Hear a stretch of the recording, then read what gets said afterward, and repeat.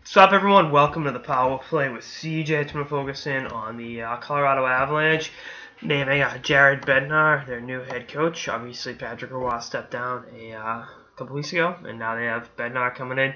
Bednar was head coach of the Columbus affiliate for the last 2 years, Lake Erie, where they won it this year.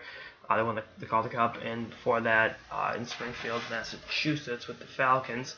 A lot of minor league coaching experience. Was an assistant coach in South Carolina and Charleston with the Stingrays for 7 years. Graduated to the AHL. Was in Abbotsford, Peoria, and then Springfield, and then obviously Lake Erie last season. So he's definitely paid his dues. He's a guy that, they got the most out of a pretty good collection of talent last year in Lake Erie. I mean, they got a shot in the arm with Werenski coming in from Michigan at the beginning of the playoffs, or end of the regular season, beginning of the playoffs. But I think he's a good fit for this team. My previous driving point was I'd want to see a veteran coach kind of hold it down for a year or two, and then go after a new young face, fresh blood, whatever you want to call it. And they elected to give a guy his first NHL head coaching job. Is what it is. Again, I think he's going to do a good job. I think he's shown he can work with young players.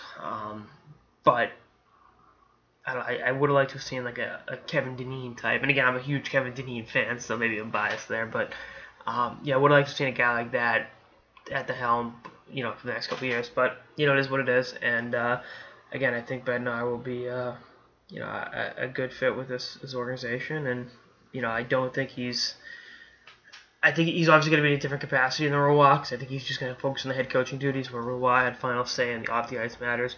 I think getting rid of that dichotomy between the front office and the coaching staff, and having the head coach have a foot in the door in the front office, I think will help Colorado in terms of the personnel decisions. Won't help them, but help the process. Make it smoother and keep internal turmoil to a minimum. So again, I like Bednar. Wouldn't be who I would hire, just because I think the situation's still too volatile for a first-year head coach to walk into. But you know what? If you're a guy like Bednar, you're gonna take your first head coaching job wherever you can get it. So I'm sure it's not the most ideal set of circumstances for him, but what are you gonna do, right?